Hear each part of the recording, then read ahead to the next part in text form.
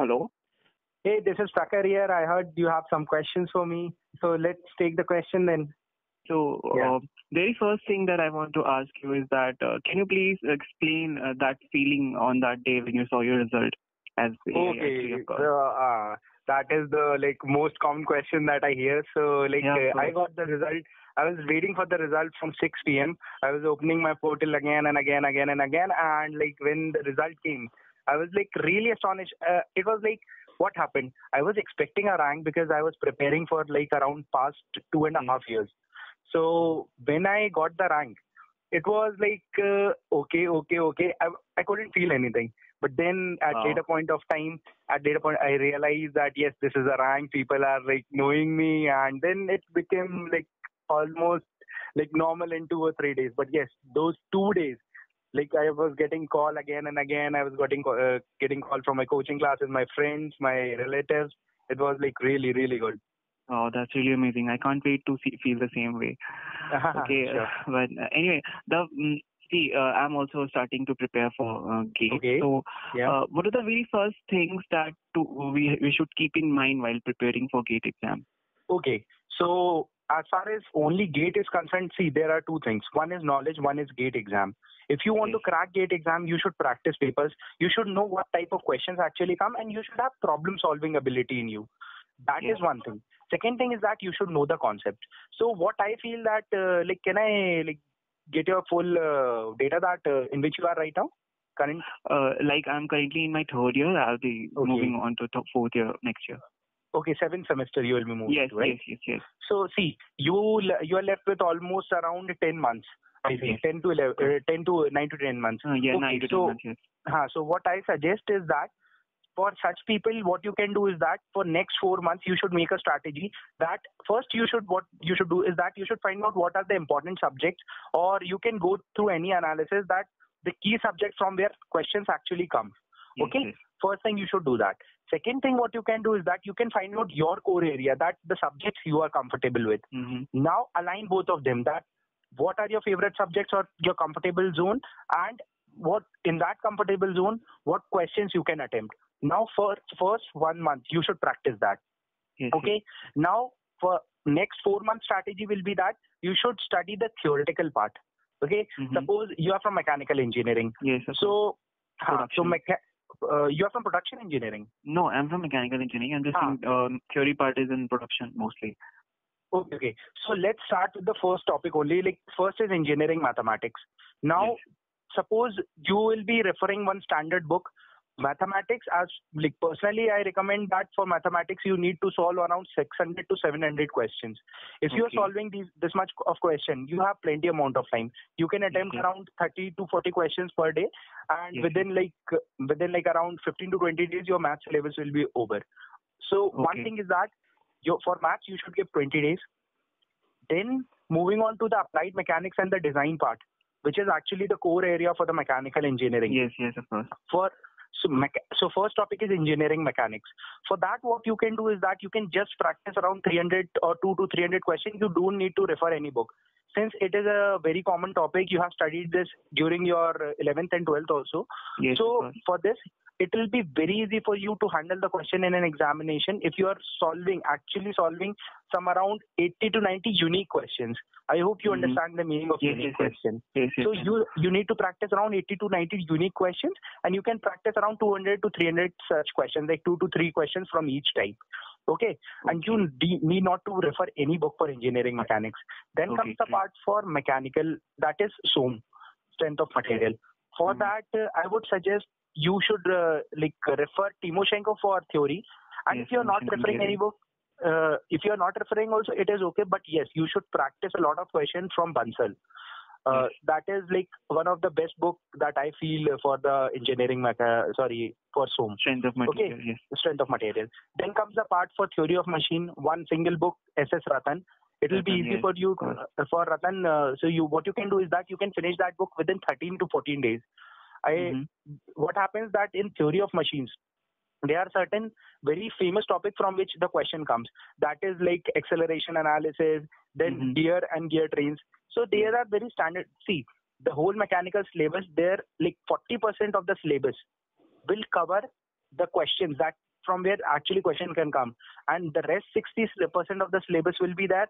There is a chances that the question will come. So yes, you should focus. You should find out the important areas, as I told you earlier also, from where the question can come. And you should practice around 20 years of previous year question at least. Okay. Then vibration is there. I hope you will, like, vibration is very small topic. You can go through any coaching material notes. Then comes the machine design. Now, this is a very important topic from mechanical engineering perspective. So for that, you can refer I preferred Bhandari for this. Bhandari.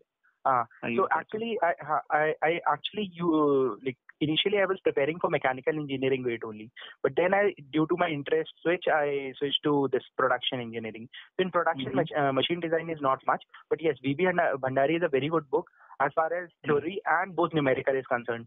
And machine design is a quite complex topic, so you will get easy numerical from this, because if they give very complex numerical.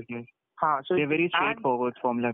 Very straightforward, because there is a pattern that if any institute is preparing the GATE paper, it is fixed that you will be able to solve the question within 90 seconds. Every question you can solve within 90 seconds. It is set in that particular way. Okay. So machine design, if complex question from machine design come, then you will not be able to solve it within 90 seconds. So that is why straightforward question comes. Then comes the part for fluid mechanics. It is an easy subject somewhat as far as GATE is concerned. You can refer any book, like Bansal is there and Saintel is there if you want to go deep into the theory part. Yes, it's very vast. Okay. Yes, I have seen that book too. Then heat and mass transfer, you can refer PK Nag, or you can refer any coaching material note. But do practice a lot of questions from this end, because heat transfer and thermodynamics, you get real, the numerical problem from this side.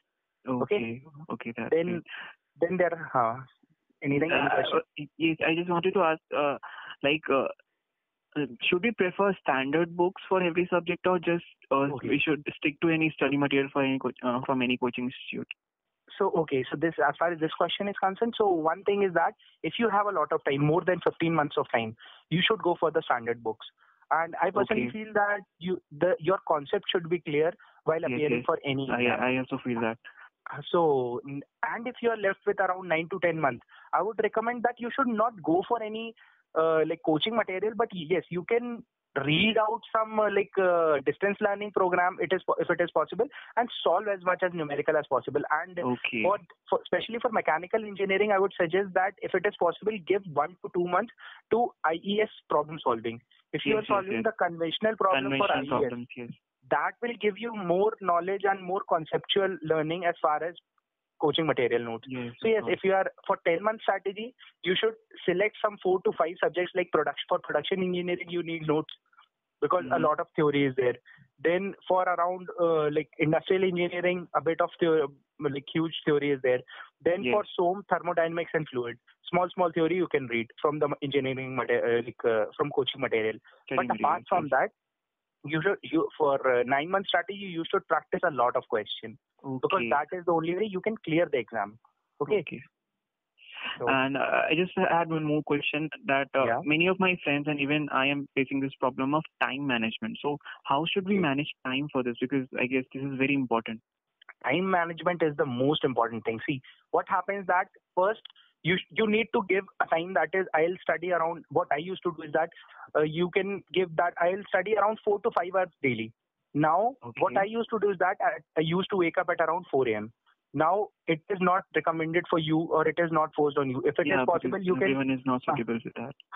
So if you want, you can study late night, because that is the time when your family is asleep and your friends are not there. Right, so that is a quiet time. So I recommend that you should give around 2 hours early in the morning or late in the night. Apart from that, and that is the time where you should learn the concepts, or you should learn the theory part. And apart from that, any time like 2 to 3 hours if you get in evening or in the afternoon. In afternoon also the place is quite, as for me it works. So in afternoon also everyone is busy with their work. So in afternoon what you can do, you can practice the numerical. So 5 to 6 hours of study daily is sufficient. I particularly feel that. So and time, apart from that, time management is that you should not restrict yourself from playing or reaching out to your Yeah, network? that's what was my that is exactly what my next question was, that should we isolate ourselves from social activities like Facebook, WhatsApp, or any social gathering? Actually, see, it completely depends on you. If you are giving a lot of time of yours in social activity, then obviously you should refrain or restrict yourself. Yes. But if you are limited to 1 to 2 hours, that is very common, and that needs, your mind needs to relax. And you should be like in a condition that whatever you are studying, that should be effective. I personally, there is a Hindi statement that I feel that "kam padho par bum padho." That is Yes. that is if you are giving 5 hours, that should be to the point. Everything should be to the point. Okay. So select 5 hours of your. Yes. Yes. So basically, the key to crack GATE examination is to practice a lot of questions and to manage the time. Exactly. Time management is very important. Give your time. That I'll give 2 hours to concepts and 3 hours for numerical. At least you should solve around 100 numericals daily. And it is a matter of fact. And you should, why I'm saying is that you should be in a condition to solve the numerical within 90 seconds. If you are able to solve the numerical within 90 seconds, it will be around 9,000 seconds. So just 900 seconds. So so how you are going to manage it? Suppose you are seeing a question. Initially, you take around 2 minutes, 2.5 minutes to solve the question. But you should be, if you are practicing 100 numericals daily, it will be easy for you to manage the time and reduce it to around 80 seconds, 70 seconds. Okay? Yes. So that is very, very important. Okay. Thank you so much, sir. Thank you. Thank you so much for your guidance, and it's great talking to you. Great talking to you. Hope you get a very good rank and wishing you all the best for future.